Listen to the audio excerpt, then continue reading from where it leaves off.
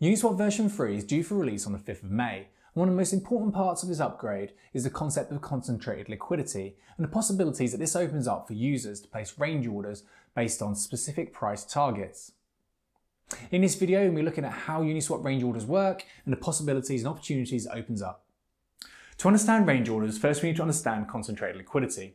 Now in Uniswap version 2, a liquidity provider would provide a pair of assets, say Ethereum and US dollar Tether for example, and the price would be set between a curve between 0 and infinity, and the price can trade anywhere along that curve depending on the balances of each pool. Now with Uniswap version 3, a liquidity provider can actually specify a fixed range in which they want to provide liquidity. This is really useful for things like stablecoins, which might trade actually only within a very small range. You don't necessarily want the price spread out from 0 to infinity. You might only want it from 0.99 to 1.01 to make your liquidity that you're providing more effective and earn more fees because of that. If the price moves outside the range that we specified, then the liquidity provider will suffer from impermanent loss. This means that they'll be left with 100% of the least valuable asset.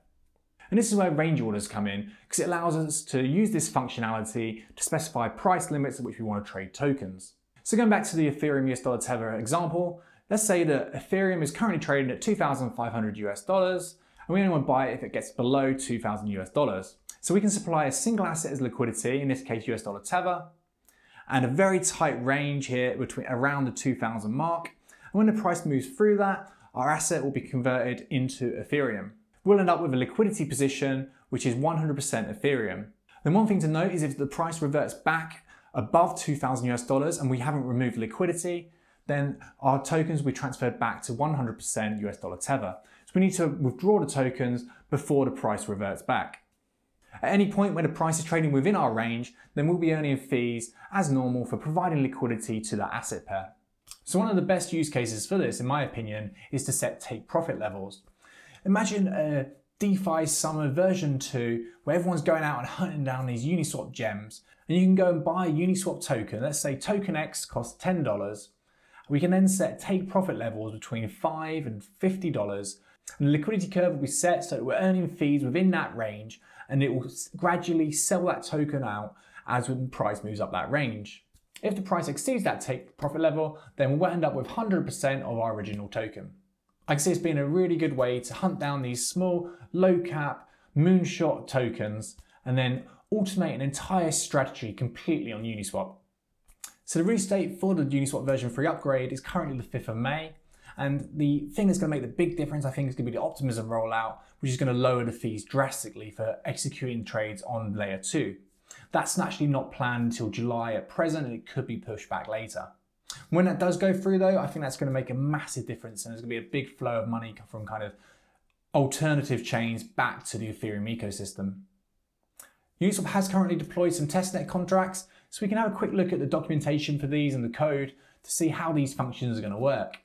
So the contracts are divided up into the core base contracts and the periphery contracts. It's the periphery contracts that I think most people will be interacting with to do general day-to-day stuff on Uniswap. Obviously, most people are using the UI front end or third-party services which are built on top of the Uniswap code. But it's quite interesting to see how this is working behind the scenes. And there's a couple of functions here, one for mint and one for increased liquidity. And you can see that we need to provide a number of variables to these, including the tick sizes, tick upper and tick lower.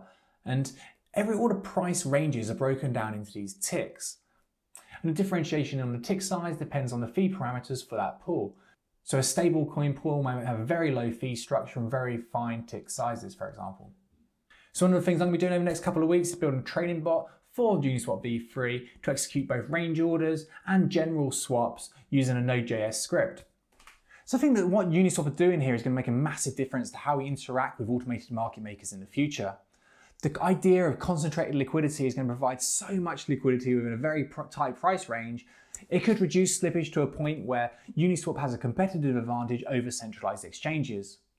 And then the functionality of range orders and the concept of getting paid to provide liquidity while your range order is executing is going to appeal to the traders. It's going to open up a lot of the opportunities in that space.